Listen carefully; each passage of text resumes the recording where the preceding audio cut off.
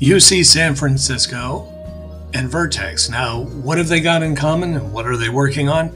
Very interesting stem cell research. They're in phase 3 and they've got something to show for it.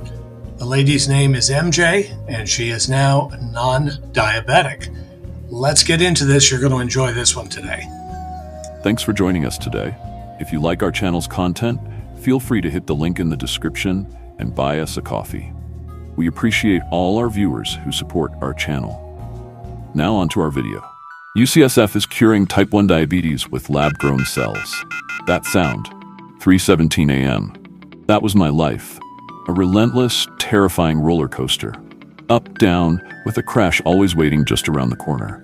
You eat, you give yourself a shot of insulin, and you hope you got the dose right. Then, 3 hours later, you're jolted awake by an alarm screaming that your blood sugar is dangerously low.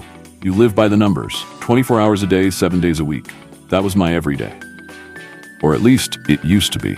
For millions of people around the world, that scene isn't a movie, it's their reality. This is life with type 1 diabetes. It's not caused by diet or lifestyle. It's an autoimmune disease, a bizarre case of mistaken identity where the body's own defense system goes rogue. From that moment on, the person has to become their own pancreas. Every single day is a grueling balancing act. It's a world of constant math, counting every carb, pricking fingers for blood, and injecting insulin with needles or a pump. The mental load is immense, and there's the constant fear of getting it wrong. Too much insulin causes a dangerous low or hypoglycemia, which can lead to confusion, seizures, or worse. Too little insulin leads to hyperglycemia, which over time ravages nerves, kidneys, eyes, and the heart. It's like walking a tightrope 24/7 with no safety net.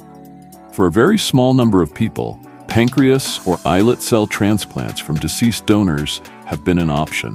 But these are major, complicated surgeries, and there are tragically few organs to go around. It was a solution for a handful, not for the millions. But what if you didn't need a donor? What if you could grow brand new factory workers from scratch? That's the exact question researchers at places like the University of California, San Francisco, UCSF, have been working tirelessly to answer. And now, they are on the verge of a revolution. A revolution born from one of the most powerful tools in medicine, the stem cell. Scientists have figured out how to take pluripotent stem cells, these incredible master cells that can become any other kind of cell, and guide them in a lab to become brand new, fully functional, insulin-producing islet cells. And this isn't science fiction. It's a process they can reproduce and scale up, which could finally solve the organ shortage. A therapy that could, in theory, be available to everyone who needs it. This specific therapy, called zimislecel, is being pioneered by Vertex Pharmaceuticals and tested at top medical centers like UCSF. This is where MJ's story takes a turn. At 62, she'd been living with type 1 diabetes since she was 17. She always led an active life, teaching horseback riding, practicing yoga, and refused to let her condition define her. But in the year and a half before the trial, her diabetes took a turn. It became what doctors call brittle. Her blood sugar started swinging so violently and unpredictably that it left her feeling completely out of control. The disease was winning. That's when she heard about the clinical trial at UCSF, a trial testing these very same lab-grown islet cells. It was a long shot, but it was a glimmer of hope after decades of fighting. After a battery of tests to make sure she was a good candidate, MJ decided to go for it. She would be one of the first people on Earth to receive this incredible allogeneic transplant. Cells grown in a lab from a single source, ready to go. The process itself is minimally invasive and takes only about 30 minutes. The new islet cells, hundreds of millions of them, are suspended in a solution. Doctors then simply infuse these cells into the hepatic portal vein, a major blood vessel that acts like a highway leading directly to the liver. Think of it like planting seeds in rich, new soil. The cells travel into the liver, find a new home, grow their own blood supply, and, if everything goes right, start doing the job they were literally born to do. Sense blood sugar and release insulin automatically, just like a healthy pancreas. After the infusion, MJ stayed in the hospital for about a week. It was a time for careful monitoring, as the UCSF team watched for any hint of rejection and tracked how well the new cells were working. Now, the UCSF team was cautiously optimistic. It can take months for the transplanted cells to get fully up to speed and potentially free a patient from needing insulin shots. But for MJ, the change was almost immediate. While she wasn't off insulin right away, the data clearly showed the new islets were already helping to control her glucose. The nightly alarms went silent. The terrifying blood sugar crashes started to fade away. The graph from her glucose monitor, once a jagged, scary line of peaks and valleys, began to smooth out, staying in a healthy range for longer and longer. The results from the wider clinical trial are nothing short of staggering. In a study published in the New England Journal of Medicine, 10 out of 12 participants who received the full dose of zimislecel, who used to depend on insulin injections, no longer needed them at all after a year.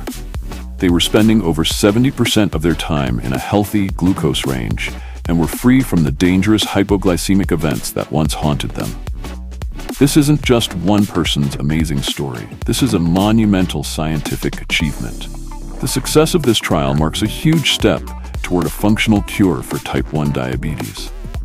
Because the cells are grown from a single renewable stem cell line, it shows that an unlimited supply of islets could one day be ready off the shelf for anyone who needs them. This is the therapy researchers have been dreaming about for decades. But there's a catch, for now anyway. It's one big string attached to this incredible breakthrough: immunosuppression. Because the new islet cells are from a donor source, the body's immune system sees them as foreign invaders and will try to attack them, the same way it attacked the original cells. To stop this from happening, patients like MJ have to take immunosuppressive drugs for the long term. So, the success here isn't the end of the story. Not even close. It's the beginning of the next, even more exciting chapter. Researchers are already tackling the next big challenge: getting rid of the need for immunosuppression. They're exploring everything from safer drugs to using cutting-edge gene editing to create stealth islet cells that can fly under the immune system's radar. The Phase 3 trial is now underway, with plans to enroll approximately 50 patients in 2025. Vertex aims to submit for global regulatory approval in 2026, which could ultimately make this life-changing therapy available to the public. This is a story of incredible progress, and it's a testament to the patients who volunteer for these trials and the scientists who have poured their lives into turning what if into what is. For patients like MJ, the future is already here. The roller coaster is slowing down, the alarms are fading, and the promise of a life free from the daily weight of this disease is finally within reach. For millions more, that future is now closer than ever before. If you want to keep up with the latest on this and other medical breakthroughs, you know what to do. Subscribe to our channel. And for more information on the UCSF Diabetes Program, we've linked their website in the description below. Well, great things going on there at UCSF. They've been world-renowned in the fight against diabetes, and now they are in Phase 3, working with zimislecel, and God bless MJ. We wish her the very best, and I know you're going to be thinking first things first, and they have to use immunosuppression, but that's only going to be, I don't think that that'll be more than 2, 3, 4 years at the most, because so many other people, including Vertex, are working on a workaround to eliminate the need for immunosuppression. I have the link in the comments section if you want to read about this program or possibly getting into clinical trials there.